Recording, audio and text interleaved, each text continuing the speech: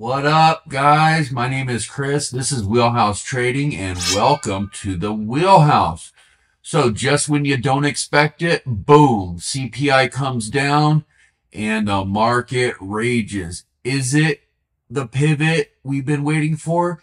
Is it the bottom and we're going to jump at least until the next CPI reading? Well, the futures are up and the day was massive. I've been in the markets a long time. I haven't seen too many days like that, at least for a couple years. And with the Dow up over 1,200% on the close and 7% on the NASDAQ, it was a massive day.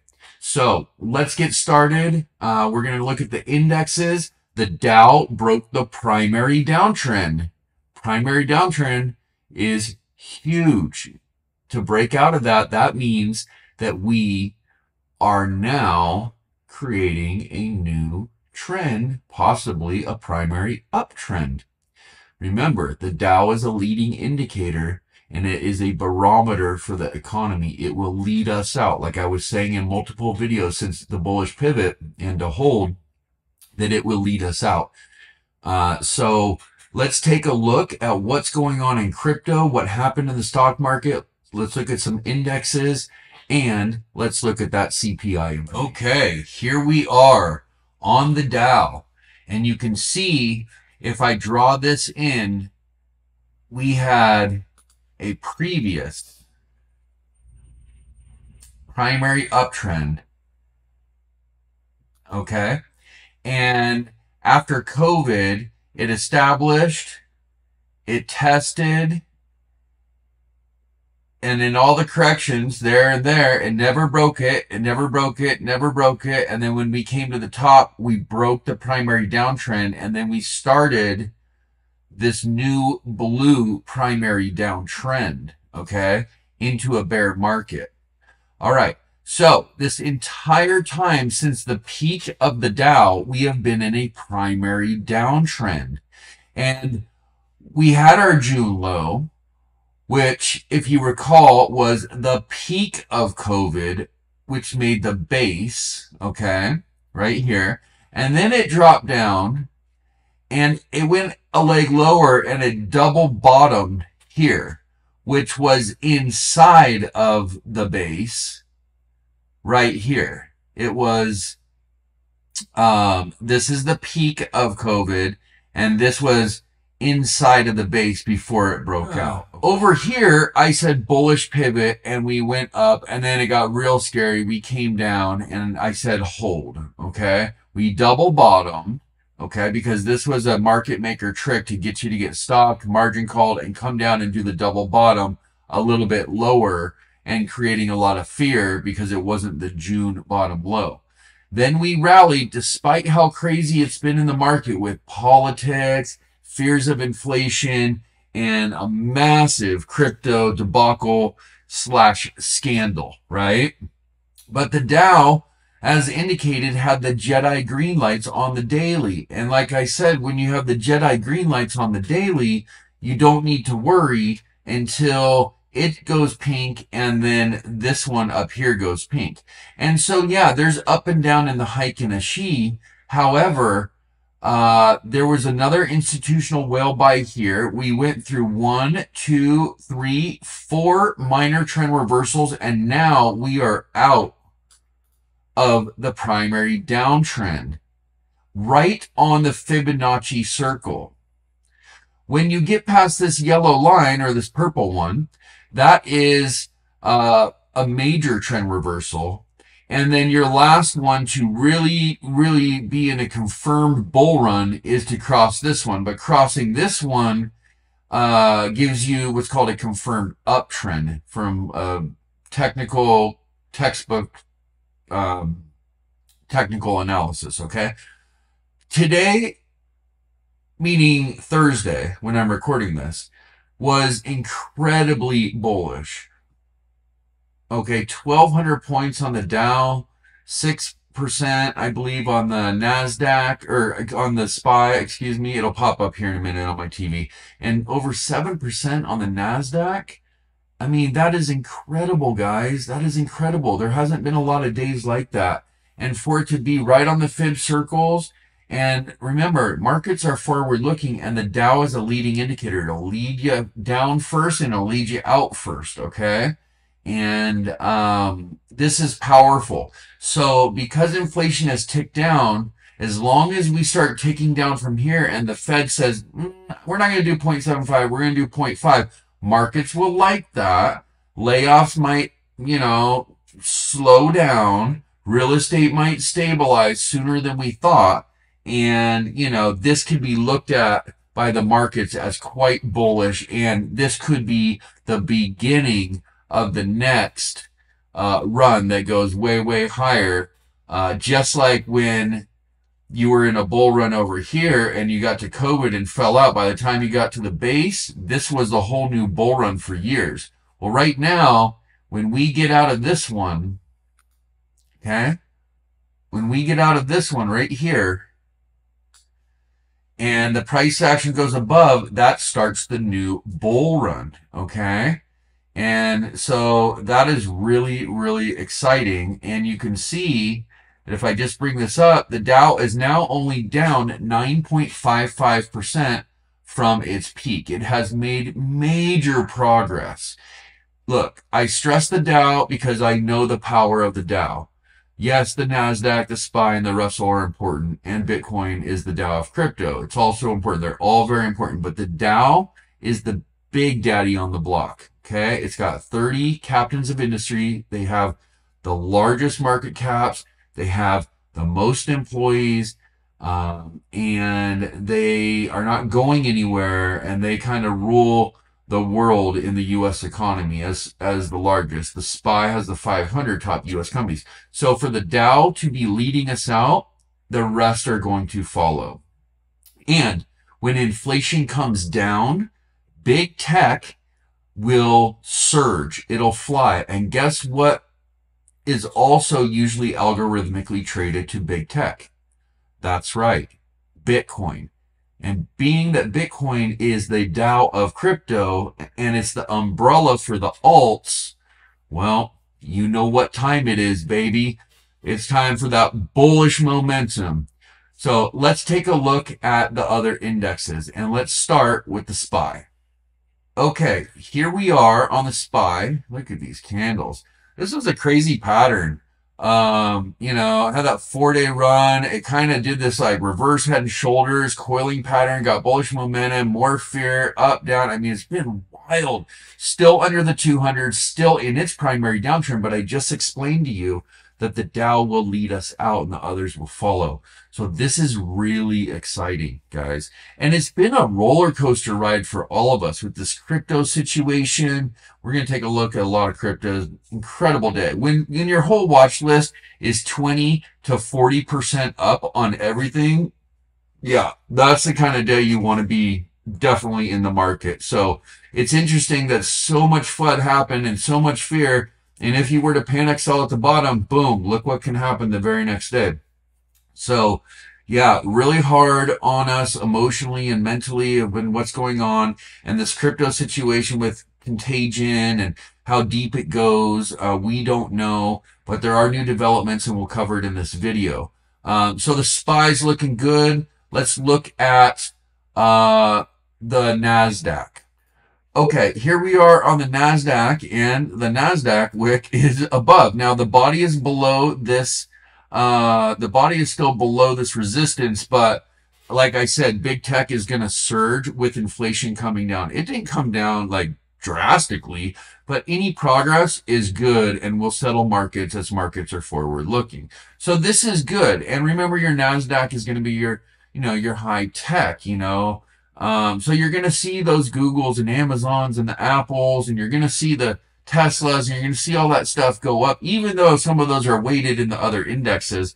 The tech sector, which is large, there's a lot of tech out there. Those are the fun ones to trade. Those are the fun ones to invest in. Those are the ones that get you the more high growth. Whereas when you're already wealthy, you tend to kind of stick to the Dow and the mega cap. So one thing I'll tell you about a bullish market is there is no such thing as a bullish market unless the NASDAQ is happy.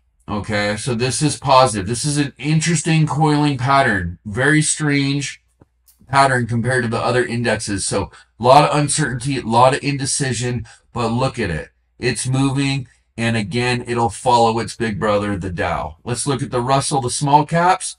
A lot of value in these small caps, a lot of potential in these small cap investments right now. They get beaten down. The bear run started in February 2021.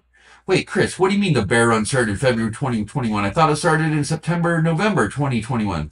No, man. The small caps go first, and when they fell in February 21 and everything else recovered in May of 21, the small caps never truly recovered. And I'll show you what I mean. This was COVID. This was the bull run of 2020, and then it was range bound. It's the only one that looks like this. It broke out and it failed, and it just never recovered from its, this is basically right here, what I was talking about, the February through May, and it just never really recovered, whereas the other ones went up. So bear runs always start with the small caps breaking first. So the bear run started with the small caps in February 2021. So yeah, I mean, these have been beaten down. They're a little bit less expensive, high growth, more risk, but they're great. And of course, we're going to spend some time on some Bitcoin. We'll come back to that. But first, real quick, let's just take a look at the inflation data for the day. Okay, so check it out. Consumer prices rose 0.4 in October. That's less than expected as inflation eases. The consumer price index increased 0.4 for the month and 7.7% from a year ago, both lower than analysts' estimates. Excluding volatile food and energy costs, so-called core CPI increased 0.3% for the month and 6.3% on an annual basis, also lower than expectations. Prices declined for medical care services, used vehicles, and apparel, but shelter costs posted their highest monthly gain since 1990. Markets soared and treasury yields tumbled. Okay? This is really good. This is what the market has been waiting for a long time. And the reason the market went up so rapidly and soared was because everybody had been waiting for that day when inflation came down to pile in, potentially indicating a bottom of the bear or a pivot to the upside. If we were to get a second read lower in December, the market will certainly be bullish and start moving to the upside. Will there be volatility? Of course. There's always volatility in the market. But instead of more down than up, there will be more up than down. Okay, so what's going on with FTX and SBF? Well, breaking news. Bahamas securities regulator freezes FTX assets. The Bahamas Security Commission said FTX assets could not be moved without the approval of a Supreme Court appointed liquidator. Also, while Sam Bankman-Fried was out of town, his employees were trying to offload assets. He does have some people that he's speaking to try to dig himself out, but we have now learned we are looking at close to a $10 billion hole in his balance sheet. He did get on Twitter and say he messed up, but I mean, a little too late, bud. Yeah, you're down 8, 9, 10 billion, but the whole crypto industry suffered because of your greed and your mistakes. Okay, over here, everything that's happened until now. So the story between cryptocurrency exchanges Binance and FTX has quickly unfolded and caused havoc in the crypto market. Here's a breakdown of where it began and where it is now. On November 10th, FTX announces it may halt trading on its platform in a few days. On November 10th, FTX US resigns from the Crypto Council for Innovation. On November 10th, Republican lawmaker claims SEC Chair Gary Gensler was coordinating with FTX to obtain regulatory monopoly.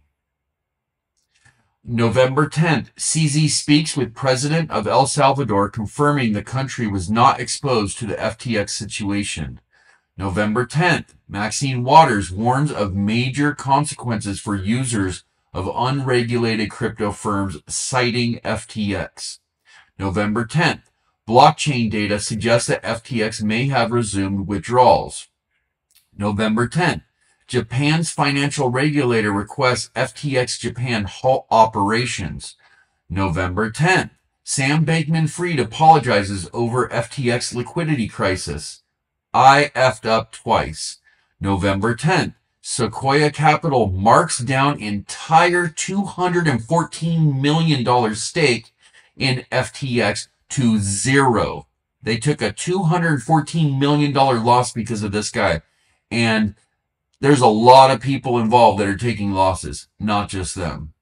November 9th, FTX website urges against depositing, unable to process withdrawals. November 9th, SBF reportedly tells investors he needs $8 billion in emergency funds. November 9th, crypto, sea of red. November 9th, Binance officially backs out of the agreement as a result of corporate due diligence, as well as latest news reports regarding mishandled customer funds and alleged U.S. agency investigations. We have decided that we will not pursue the potential acquisition of FTX. So, let's see how crypto did today.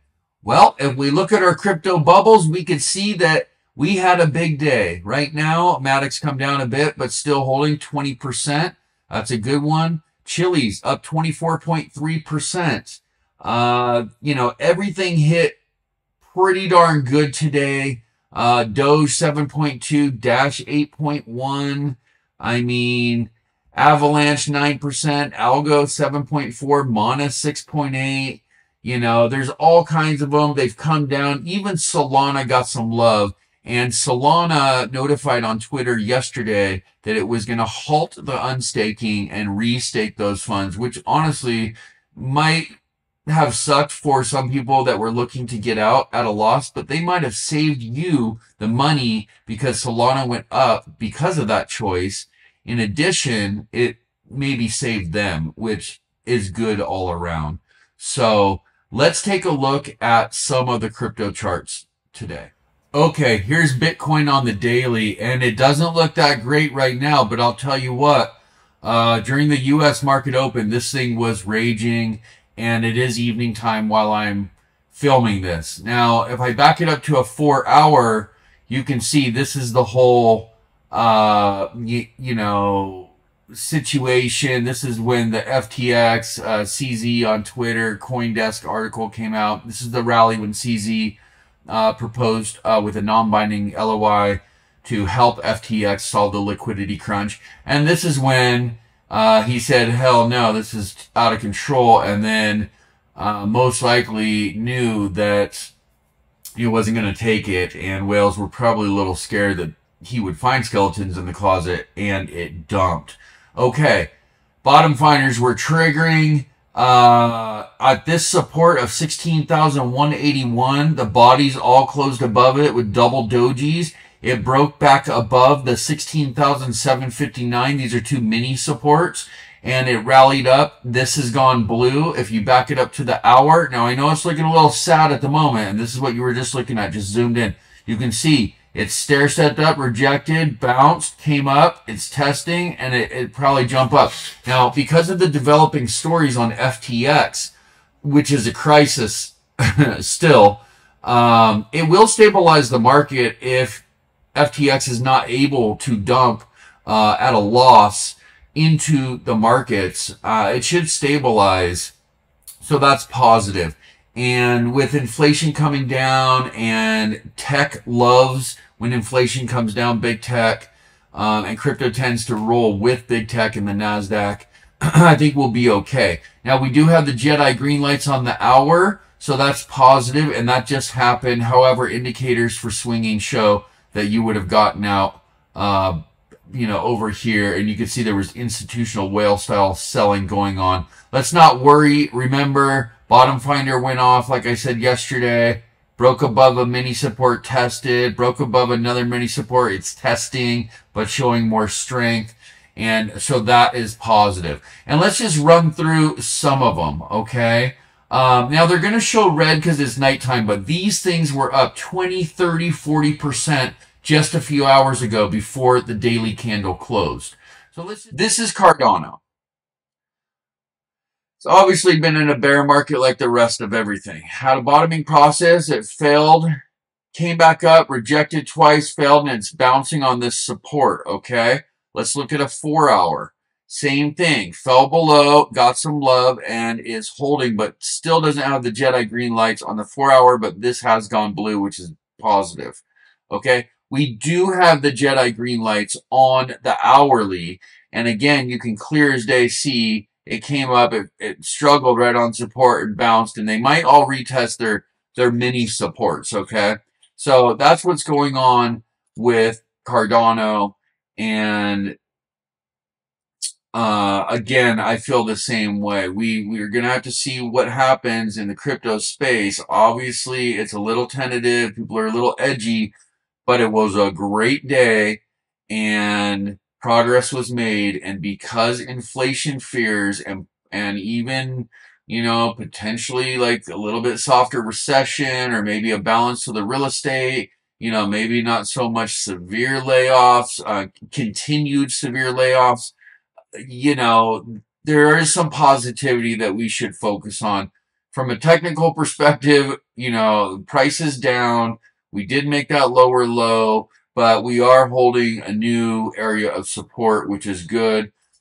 Let's look at Shiba. So on the daily, Shiba still has the green lights, and where it was bottoming, it's gone all the way up, rejected on the 200, fell below, but quickly bounced right back above. You can see that on the 4-hour. It's pretty much on the line, but again, blue. And it is also retesting, but has the Jedi green lights on the hour. So we'll see where that goes. Let's look at Avalanche. Avalanche is a really good price right now at $14.67. So on the hourly, again, Sam Bankman-Fried just destroyed the market. Bottom finder went off. This went blue, broke above its support. Jedi green lights went off. It's kind of coming down, just doing an oscillation. As long as this is green, it can oscillate all at once, as long as it's making uptrends in the oscillations. Okay, let's look at that on the 4-hour a little closer. You can see that's a lot of momentum. We went all the way to $11.75 and up to almost $16 in one day. That's quite elite. Okay, if you look at it on the daily, still looking like some pain, but our indicator is calling a false breakdown, and you can see that this is a doji. So that looks good. Let's take a look at Aave, one that's been wrecked significantly in this drama. Okay, also saying false breakdown, came right down to my alert to get picked up, and candles are getting smaller, and this purple looking, this color purple has reverted back to the regular, which is positive. Plus again, that false breakdown, and on the daily Jedi green lights. Let's look at a 4-hour, same kind of look, a lot of momentum. This came to $56.12 and it jumped to $70. It's just down a little bit at 66 right now. We'll keep an eye on it. On the 1-hour, same kind of look as the others, okay? Now, let's take a look at Chili's. Chili's had an exceptional day. I mean exceptional, okay? From going all the way up here at 31 cents to getting plummeted by SBF to 14%. That's a 100% haircut from 30 to 15.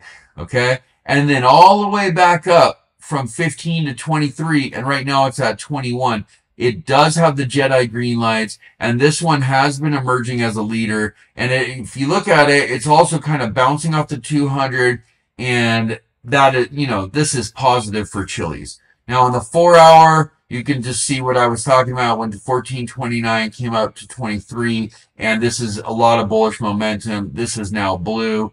The angle of that price action is outstanding. And again, Jedi green lights and trending upward, just oscillating or testing, which is basically these wicks right here, right across. So, just gonna let it do its thing, you know, right there. It's just kind of testing that base, and then it probably will oscillate and jump forward. So Chili's looking pretty good. Ethereum got knocked in the dirt down to $1,062. And not only that, but when this happened, it rejected perfectly on the 200 and came into the descending. That really upset me after waiting 11 months for it to come all the way out and make all that progress. And then this news come out. Very infuriating. Okay, let's look at a 4-hour on Ethereum. And it did, like I said, came all the way down here. It went all the way to 1348 today. This is blue, which is positive. All the bottom finders are going off, which is great. And it did get above the descending pattern again. So it fell down in, and then it got above. And now it's just right on the line. So we'll have to keep an eye tonight and in the morning when you see this, okay? Let's look at it on the hour, get a closer look. And there you go. This is, pumping. And this is the, these are hours. So this is, the CoinDesk release of the balance sheet, as well as the tweet from CZ. This is when he might acquire it. This is when he said no. This is a big dump back in the descending up test. This is green. You do have some whale cells. This says false breakdown, and this color purple has reverted back to the regular, which shows that, we might come up. However, swing indicators, say that it might, have a tough night, but we'll see. Volume oscillator is above the baseline still, so that's good. Let's take a look at Chainlink. Okay. Chainlink has the green lights indicator on the daily, again, rejected on the 200. This SBF, I'm just going to keep saying it. It's very irritating that it took all this momentum and all this strength and all this potential and all this steam and air right out of our sails, right? Came down, but this is still green, which is positive. Let's look at the 4-hour.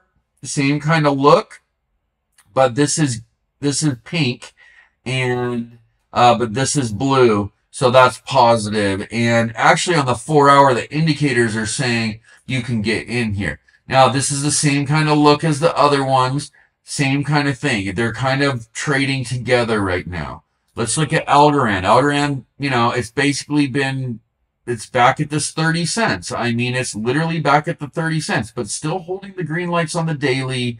And I think with CPI coming down and tech will rally with inflation numbers coming down, and we don't have another read till December 13th, that it is possible, it is likely, with the probability that not only did we have a good day on Thursday, but, we could start to see better days ahead moving forward. Okay? As news develops with regulators, contagion, mass losses, lawsuits, whatever else comes from it, it might rattle markets and sentiment. So we just have to kind of keep an eye on it. But if you think about it, a lot of the bad has been taken out of the market, and some evasive maneuvers were made by Solana. And, there's a lot of people that are in crypto that, are pretty die hard and used to these types of swings. And I just think with inflation coming down and the day that we had on Thursday, we could find ourselves, right back up into these ranges, just like the stock market is showing. It's just this contagion situation from this guy. Now, sushi was up. It was rolling. It was over here at $2.07. Got knocked all the way down. It's currently at $1.16. It's showing a false breakout. The colors of the candles did change. Let's take a closer look on that on the 4-hour. You have a perfect bounce. Your HMA is blue. Okay. Your LSMA is looking good. Your fat fingers are showing it's going to continue to go up. And it's kind of making that same pattern with the Jedi green lights flashing green on the hourly, giving some optimism that we are trending up. Now, we could take a deeper look into some things I haven't shown you on YouTube. So even though this is green, it's showing the exchange volume is actually decreasing, which is not good. So this is something that we're going to be releasing. We're still working on it. But even though this is green and the oscillations, it's showing that it is getting weakness on the exchanges through the volume currently. Okay, now let's look at Dogecoin for all you Dogecoin holders. All right, big pump. I mean, this sucker went to 16 cents, got wrecked. Everything is Sam Bankman-Fried's fault. Everything's his fault. He is a bad person for crypto right now. Cost us all a lot of headache and a lot of stress and a lot of money. I barely did sleep for 2 days. So stressed out over all this. The 4 hour, look at all the bottom finders popping off. This thing went all the way down to 0.068. This is blue. Went up, kind of retesting. Fat fingers are showing it should continue. Doge actually, I noticed, was quite resilient today. Even though everything was up, Doge was up. You know, it bounced and it held through a lot of the drama pretty well. So kind of similar pattern, and the Jedi green lights is on there. Maker had a big day. Look at Maker on the hourly. You can see the difference. Maker had a very good day. Swing trading settings say it's coming down, but on the 4 hour, it's showing that it's getting strength. Just having a tough 4 hours, it looks like, and you can see you got your doji in a follow-through day, and everything is sinking on my daily chart saying it's going to go up. So Maker's looking a little stronger than some of the others. Matic. Okay, I'm big on Matic. I have a lot of Matic. Today was a great day for me in Matic because my buy prices were 71 and 88 cents. And quite frankly, with this bouncing off the 200 on the daily, showing a false breakdown, getting the Jedi green lights, and being a leader of the day at almost 40%. Its peak was at 39+% on the day. This bounce right here, I am not worried to possibly even buy more Matic. Look at the momentum. Look at the price action. Okay, HMA is blue. This thing got taken down by Sam Bankman-Fried, 75 cents. Oh, yeah, but don't worry. He said, I effed up. I'm sorry. Yeah, you're sorry. It went all the way to $1.15 from 75 cents. That shows a lot of strength. It's currently just down at $1.08, where it was for a lot of the day from 108 to 111. And on the hour, Jedi green lights, you know, popped above support, coming down, testing its 200 on the hourly, showing a false breakdown on the hourly, meaning that this thing might be popping up here tonight after I go to bed. Solana, you know, good for Solana. Good for Solana. Look, the confluence filters are changed colors to a regular candle. That's positive. False breakdown, flash, that's positive. Big oscillating volume on the daily, that's positive. On the 4 hour, okay, some uncertainty, not as strong. Bottom finders did go off. This thing went as low as 1188. It's showing a false breakout and less strength on the 4 hour. So we'll have to keep an eye on that. That's the uncertainty. You can see it right in the charts. Okay, we came down, but it is failing, even though we have our Jedi green lights. But on the 1 hour, we're getting a false breakdown. And that happens to be exactly where the bottom finder called it. If you look at the bottom finder, our white arrows right here, it went off right there.